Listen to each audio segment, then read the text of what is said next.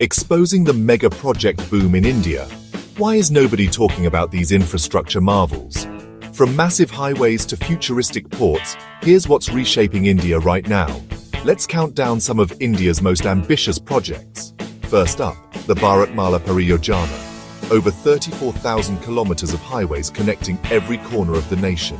Already, nearly 20,000 kilometers are complete.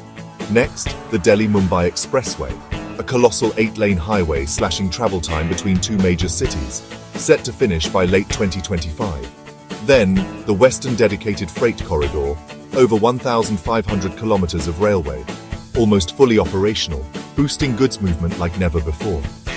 Zooming into Maharashtra, the Mumbai Nagpur Expressway brings 6 lanes of speed across 700 kilometers.